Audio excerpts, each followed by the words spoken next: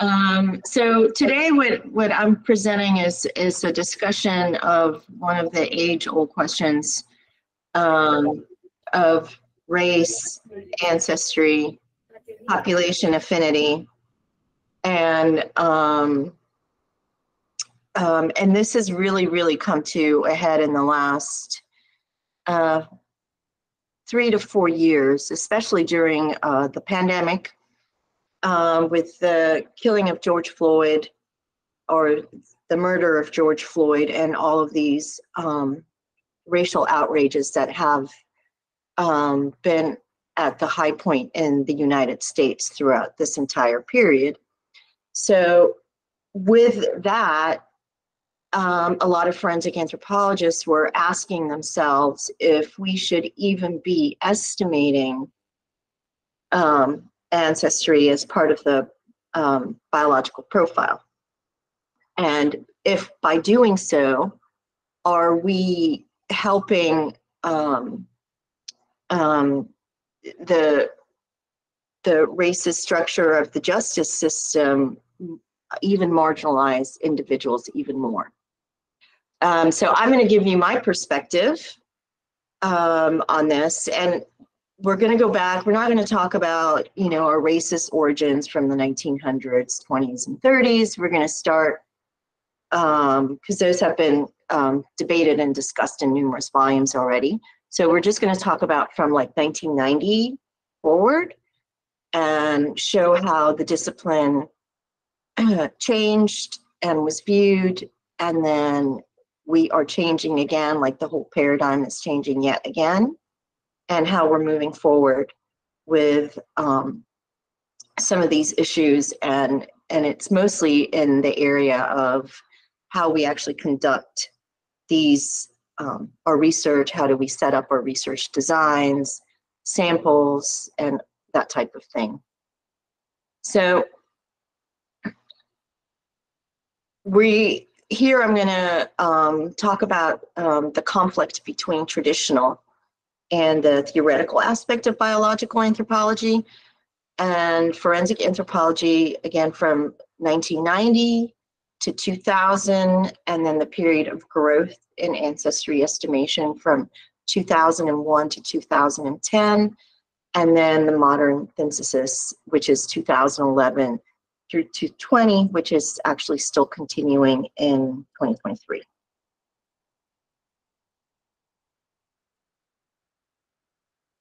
So one of the big things that started this debate in the 90s was at the American Association of Physical Anthropologists meeting, where there was a survey and individuals were asked to complete the survey, and this was, and 50% of biological anthropologists had accepted the race concept, 42 rejected the race concept, and this whole thing stimulated a series of papers, and I would say critiques, criticisms, and throughout the next few years, you had the debate actually in print, right? Not just at these meetings. And by the big three divide, I mean the original typological viewpoint of estimating race or ancestry, which is white, Black, Asian, / which includes Native Americans as well. So this whole volume in social science and medicine in 1992 is where Sauer described that we had, a two-stage role in forensic anthropology. One was to develop a biological profile, and two was for identification. And this included using racial terms, and he portrayed these as a pragmatic view because these are the terms that are used in the National Crime and Information Center and by law enforcement and medical examiners. So he was stating that we use the terms because that's how the justice system interprets them and uses them. And he also said, in order for this assessment or this part of the biological profile to be useful, we must use those categories that would potentially be assigned to a missing persons. And so that way you could narrow down the missing person list, so to speak. And then in this volume is where he decided to change the very charged term of race and change it to ancestry instead. But the debate continued, because was it just a name change, or was it a difference in application? So Alice Bruce also had a paper in the same volume, and she continued the discussion on race with discussion on data, e.g. she actually looked at and mentioned human variation and pushed for a shift of large-scale continental groupings such as white, black, Asian, into more regional, tribal, or local populations. She also noted that there was a huge change in US demographics, and that the term Hispanic, which I hate, was not sufficient to account for the variation that you see from, let's say, individuals that are here from Cuba, individuals that are from Mexico, and even many generations Texican Mexicans, right? Texas Mexicans. And so she thought that we needed to really look at all of that variation, which is really interesting because people didn't really start talking about this Hispanic issue until the 2000s. And no one actually gave her credit for this paper and bringing this up to begin with. And so, you know, we've had a lot of issues in biological anthropology in various areas of, you know, the role of, you know, sexism and other things that intersect the discipline. So this was kind of a real eye-opener that she actually stated this decades earlier, and nobody had given her credit for that. So then this was also followed by a series of papers that turned into a book by the Napa Bulletin called Race, Ethnicity, and Applied Bioanthropology. And Alice Bruce, in this piece, was highly criticized for saying there is something there, and this is meaning estimating ancestry or race. And so everybody honed in on really criticized her about saying that. And the people that are doing most of the criticisms, we'll get to that in a minute. So there's, you know, two camps of biological the theoretical part of biological anthropology, and then you have the applied discipline of forensic anthropology. So one of the things that was brought up during this same time period, Ken Kennedy wrote a paper in the Journal of Forensic Sciences, Why Do We Teach Race Identification if Races Don't Exist, right? So if we're gonna reject the biological concept of race, why are we teaching it? And again, he was actually very thoughtful about that paper, thinking that, well, we're teaching it again for the pragmatic view. And the major opponents of this whole conversation or debate are Malagos and Goodman, and they really, really tied into it that they said in their statements that if you say race is not political, the fact that you are not taking a stance against social injustice is a political stance, and that one shouldn't, you know, come up with the excuse that it's just a pragmatic reason for doing so. And one of the things that his criticism was that I'm just doing my job was in fact apolitical stance. And in some of these papers, actually in numerous of these papers, he accused forensic anthropologists that it looked very much like the physical anthropology of the 20s and 30s that are based on racial typologies.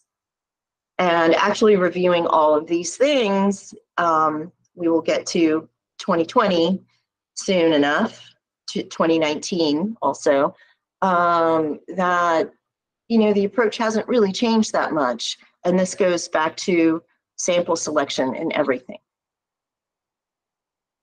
So then we get to the part of 2001 through 2010, which is what we, Dr. Pouloud and I determined or called it biological determinism. And this is where you start getting more and more studies in ancestry. And a lot of them are still based on the typological notions of, you know, using racial traits of the skull to assess ancestry.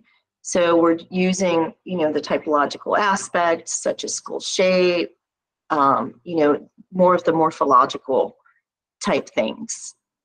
And Gill directly in 2009 in a book chapter directly states that race and ancestry are actually synonymous, and he breaks it down to 6 races. And these are geographical races that are based on some of the older typological studies from the 20s and 30s that they use the same kind of breakdown. So during this biological determinism period from 2001 to 2010, you have a huge growth in methods in ancestry estimation using various skeletal elements. There was a whole series in the American Journal of Physical Anthropology called Race Reconciled, How Biological Anthropologists View Human Variation. And in these series of papers, the conclusion was that it's not reconciled, we're still discussing, and we have a difference of opinion, and they were not able to actually come to a unified, let's say, front for their conference that this is based on. So during this period also, we had a book that came out, which it's, the editor was Clark Spencer Larson, and talked about issues in forensic anthropology, and Uwelacher in his paper carefully outlined that for those Hispanic individuals, that careful notes must be taken to describe you know, the skeletal variation that is observed. So race or ancestry, or is it the same thing? In the 1990s, race, which was a huge discipline at odds, again began in 1987. Forensic anthropologists argued for a pragmatic position. It got so contentious, actually, that forensic anthropology used to have a session at the AABAs, but then they were kicked out for being too applied and not theoretical enough, and because of this whole race debate, they were no longer allowed to have a session at the AABAs. Thankfully, I went this year and they're back, so hopefully everything has calmed down. In 2008 to 2019, ancestry studies still that heavy trifecta, the Africa, Europe, Asia, or Black, White, Hispanic, Asian, where they're conflating ancestry, language, country, and geographic region, still using the term Hispanic when it was advised not to use, as Hispanic has no biological meaning, it's based on language. And population history structure is something that has was not considered.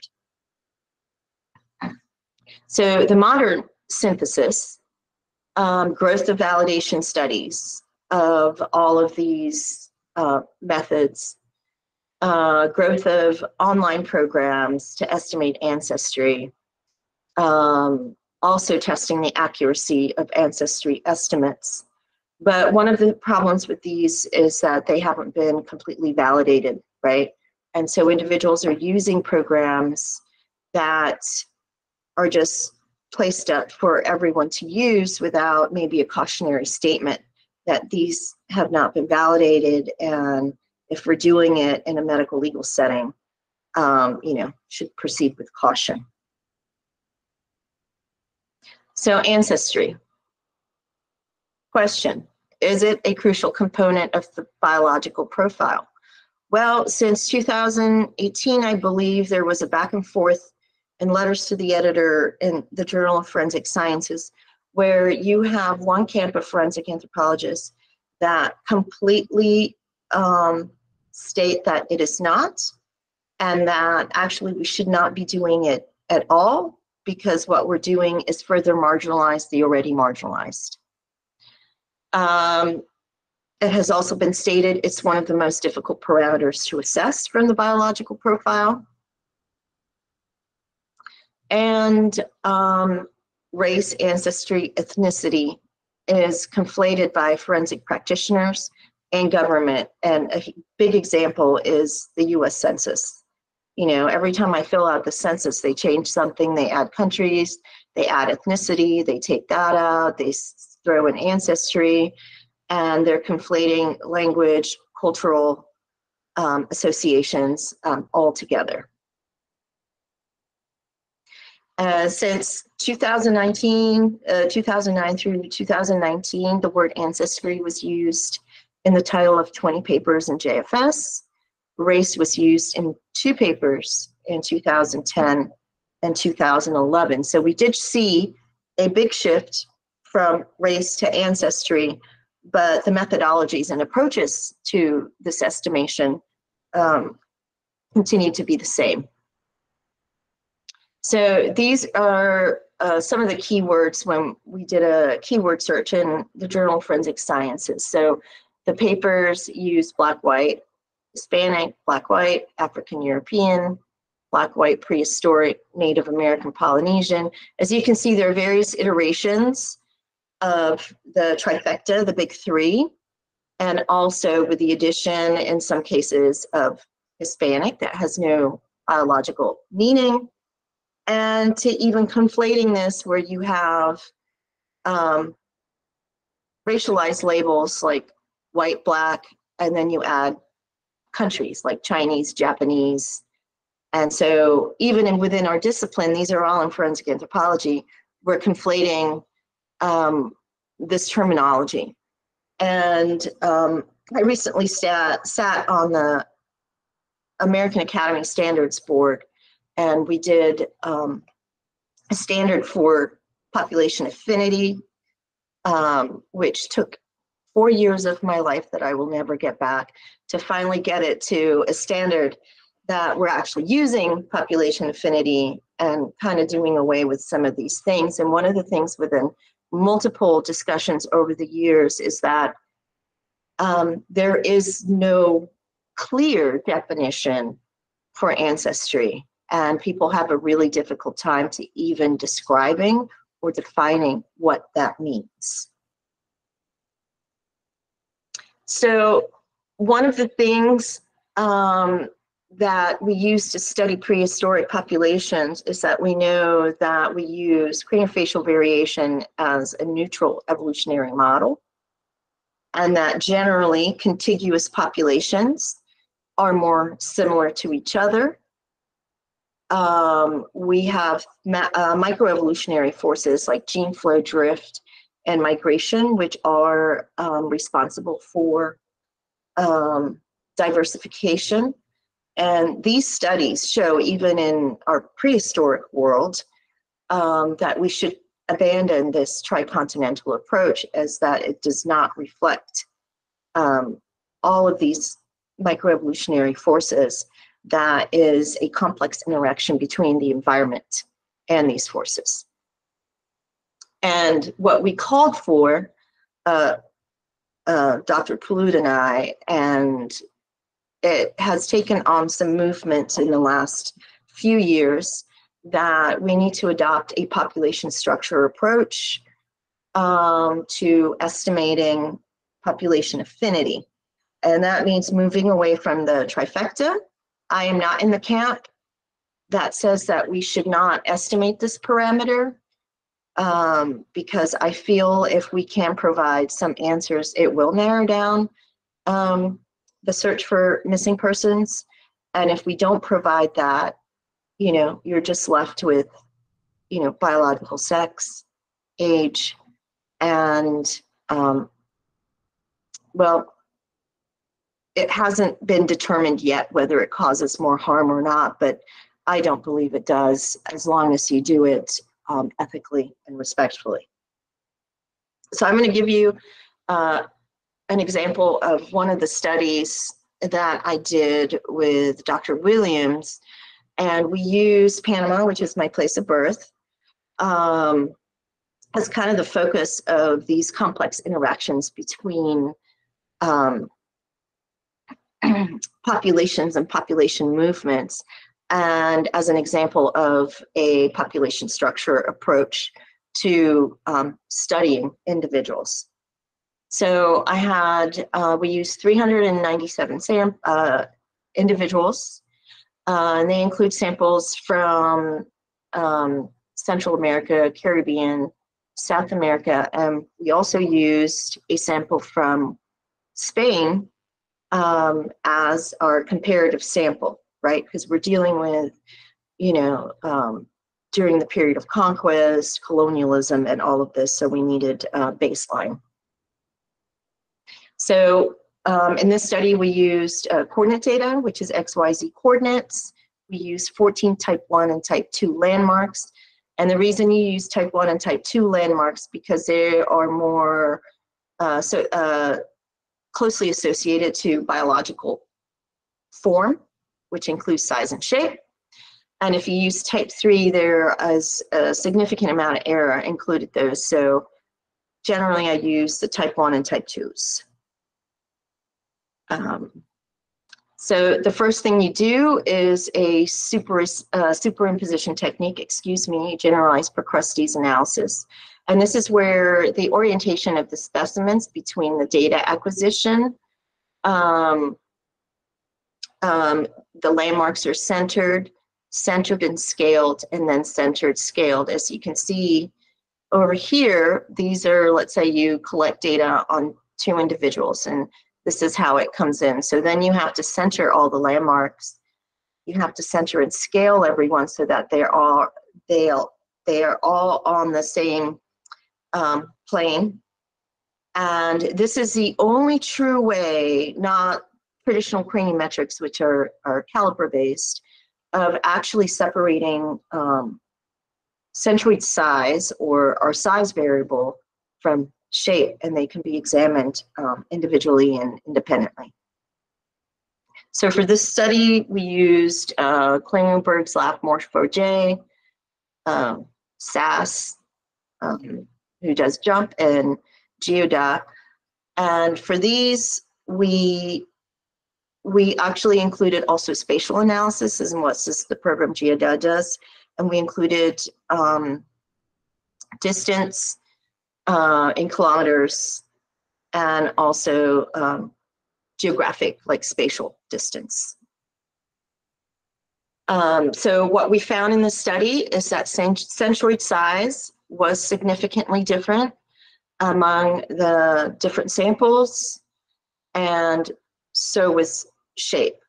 And this was due to the Procrustes ANOVA after superimposition. And then we ran a hierarchical cluster analysis based on the Mahalanobis distance matrix. And Mahalanobis distances are essentially, which it shows commonality, right? So we use these as akin to, let's say, genetic distance to show relationships between and among populations.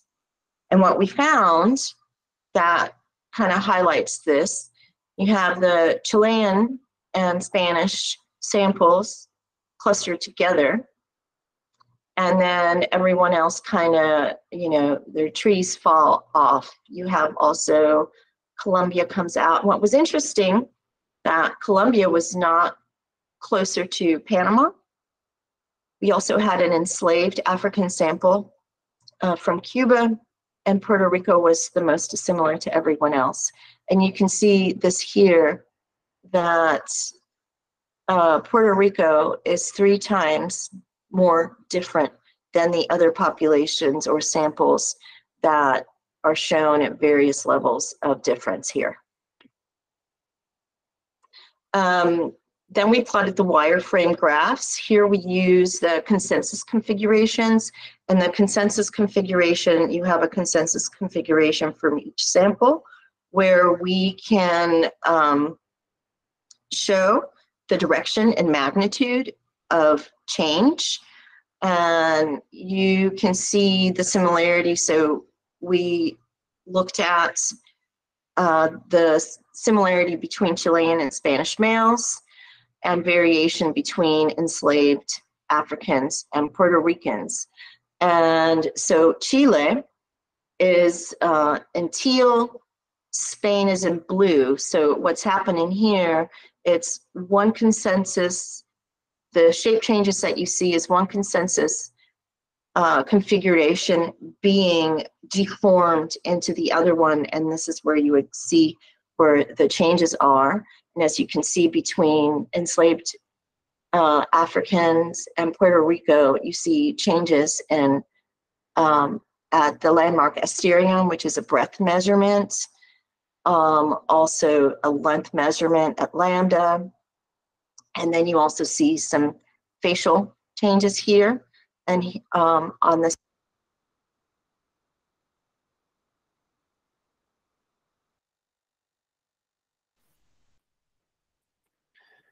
Yeah. there. I think you accidentally muted yourself. Yeah. Is it better? Yes. Okay. Better.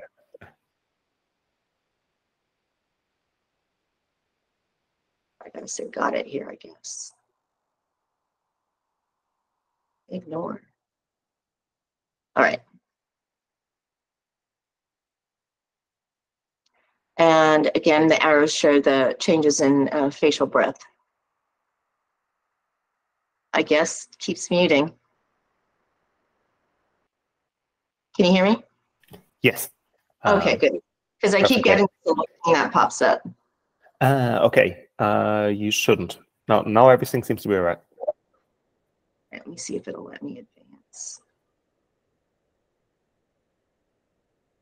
Yeah, it's not letting me advance my slide. Okay. Maybe I need to get bigger. Yeah, it seems to be stuck. Yeah, it seems like. Can you maybe stop and restart the screen sharing? Yeah, let me do that. No, I don't want to do that. Okay, stop. All right, I'm going to try this again. Stopping already worked. Yes. So now renew, share. Ah, that worked. Yay. So for part of the spatial analysis, this is similar to what is used in GIS. So what we use here is Moran's I, which is a product moment coefficient. And we used spatial autocorrelation of shape. And you can only, unfortunately, in some of these, you can only use one variable. So we use the first principal component, as it was most of, a big portion of the variation was found on PC1. And the autocorrelation is a measure of the genetic similarity between individuals with reference to separation, latitude and longitude. and it uses, distance between these latitude and longitude measures. So what we found, and that was interesting, is shape was obviously significant. So shape does change. Let's say, the further you move, the further a population moves away from that original point, the more variation you will see, right? So the populations that are closest together, which shows that they're more similar to each other, the closer you are to each other, and the more dissimilar you are to each other, the further away you are. And the same held true for centroids. So what you look for when you're really dealing with a spatial parallelogram is to examine if it's just geographic distance, and if you're dealing with isolation by geographic distance, this is what it should look like, right? So more similar, less distance, more similar as distant moves. And this is a nice isolation by distance, I guess, model is what you were looking for. However, even though shape, which is PC1, and cranial size were significantly different from each other, but this parallelogram shows that it is not related to isolation by distance. In fact, their spatial autocorrelation is non-monotonic, meaning it indicates multiple migrations from different directions, such as the impact of Spanish colonialism and the European slave trade. So you have people coming in, people leaving. For example, in Panama, when they built the Panama Canal, they brought in individuals from all over the world, a huge Chinese population, to help with these very, very large earthworks that they did. So that is just one example that we're trying to use, is to show you how we can use like some of these models that are used in, ecology, and actually that, that were being used, for example, by, numerical taxonomy by Sokol, by Sneath and Sokol, which have been ignored since then, but this would be a great model to actually, when looking at variation and diversity, we should apply some of these models to then better inform us on how to maybe group samples and individuals for an informed position. So the revolution is that, yes, ancestry was a synonym for race. Armelagus was correct in calling us out.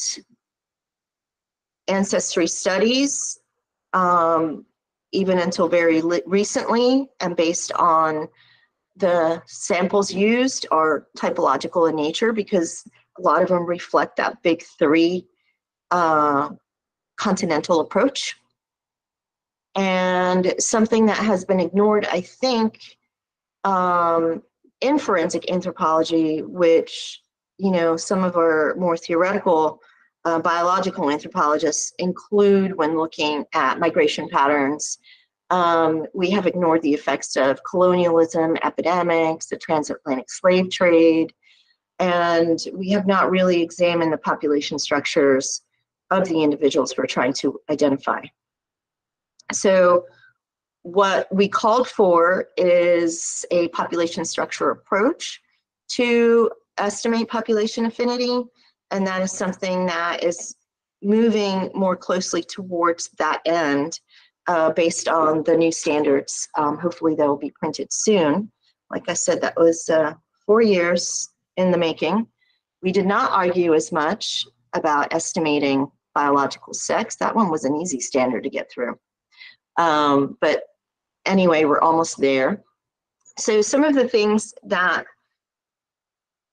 the reform asks for is that, yes, ancestry supplanted race without the accompanying changes in typology and hypotheses testing. And we need to move away from racialized terminology.